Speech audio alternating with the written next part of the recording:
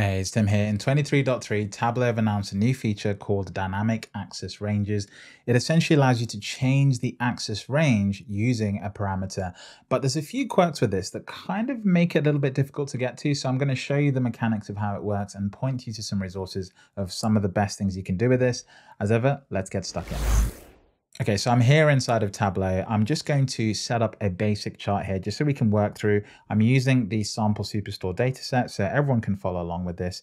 Let's go ahead and put sales and profit out there, and we'll put manufacturer on detail just to give us a nice scatter plot. I'll actually rotate this 90 degrees by clicking that icon here at the top. So this is our basic chart. Now, the way this feature works is in the axis options, if you click on edit axis, it gives you a new option underneath custom that allows you to choose a parameter. You can see here we've got the profit bin size and top customers parameters. Of course, those are not going to help our axis. So we're going to go ahead and set this back to automatic and set up the two points that we need. So for this one, I'm actually going to work with the x-axis. So I'll go ahead and create a parameter and we'll call it x-axis. So x-axis.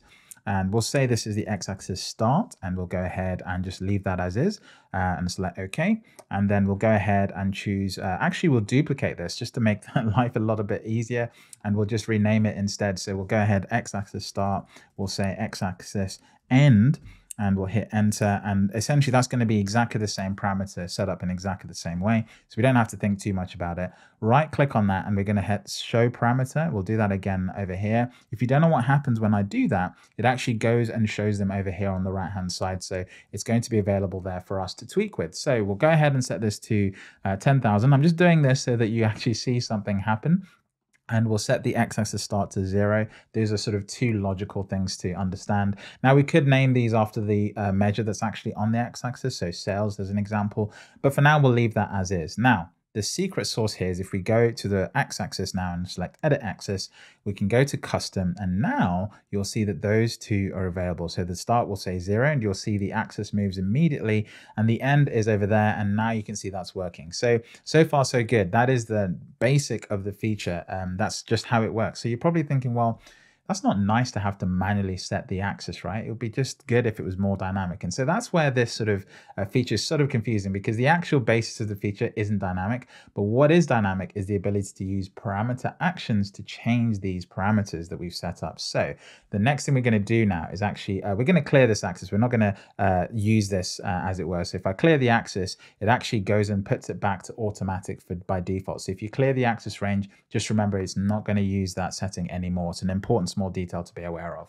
Okay, we're going to go ahead and build a new chart, and I'll show you how you should really use this feature in a nutshell. So let's go ahead and bring in sales again, and this time we'll just bring in manufacturer. So essentially we only have one measure to work with here, the actual measure we're going to put on our axis. We're going to sort it by largest to smallest so we can just see this sort of interaction happening. And then we're going to do this on a dashboard, because everything I've just done you can actually do on a dashboard as well. So if I bring out sheet 1 and then sheet 2, you notice that if I right click on the axis, you still have the ability to augment the axis here on the dashboard. So this is actually the best place to do it, because you also want to be working with the dashboard actions in order to change the parameters. So how are we going to do this? Well, let me walk you through. So what we're going to do is when we select, let's say, these 4 data points, I want this chart on the bottom to change the start and the end of the axis. Now, there's already this interaction in Tableau, which kind of makes this feature harder to understand where and when you'd use it, because if I just hit this filter, you automatically get a chart that adapts with the selection and the axis automatically changes. So that kind of sort of takes the allure away from this. So this is really going to be an edge case sort of feature that you're going to use in very specific instances where you want to finally control the axis. But let me show you what that could look like. So if I go up to dashboard and we go to actions, what we want to do is set up an action on this specific dashboard. So this is the right place to be. And we're going to change the parameter value. So the first one we're going to say is, we'll just call it parameter 1 just to keep things simple. And this is the orchestration you need to be careful about. The source sheet 1 is actually this one, okay? And we want to affect this sheet, but you don't need to select this sheet in this option. What we actually want to do is target the parameter instead. So we're going to untick sheet number 2. We're going to target the x-axis start. We're going to use the field of sales. So the source field is actually going to be this axis here. So we'll go ahead and select sales. And we're going to say, when we select that chart, look at the sales value in that chart. And we're going to select the minimum to match to the start of the axis. That's essentially what we're trying to do. So we go ahead and set that up.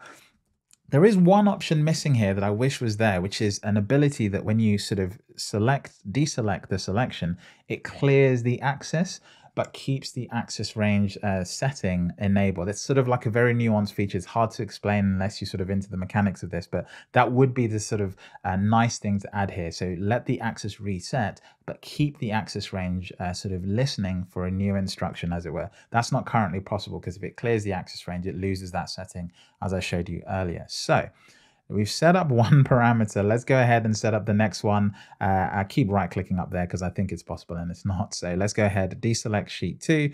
This time we're going to go to the end. We're going to choose the same sales value. This time we're going to choose the max because we want the maximum value from our selection. I'd wish that option was here again. So we've got the 2 parameters set up. And then for this next step, I'm actually going to do something just to make it easier to see what's happening. So I'll select the highlight action here. We'll go from sheet 1, we'll deselect sheet 2, and we're going to go to sheet 2. We'll deselect sheet 1 in this particular case. And yeah, we'll just leave it as all fills. We'll keep it super simple. I haven't even renamed these. That's really bad practice. Everyone knows that. But 2 parameters, 1 highlight. I think we're set up. I think this is going to work. The last thing we need to do is, of course, remember to set this to actually work to the axis ranges. So go ahead and select edit axis, and we're going to go to custom. We'll say the start is the start, and you'll see that nothing really happens because it's already there. And the end is the end, and you can actually see that happening. Okay. So everything is set up, everything's sort of working. Now let's actually test to see if this works. So if I select these 2 points, you should see that it highlights the start and the end. It doesn't filter them or highlight them, but I think it shows the real problem with this feature. You see, the axis has changed. You can see it's saying 135,658 here. So that is actually the minimum value that's set up from here. And the maximum value is 150,000 over there. But the problem is that the axis is set up exactly to those points. It kind of looks like we've kind of missed the mark. And you can see that global ends exactly where the axis starts. You can't actually see it, but it's selected, so you can see that that's actually working.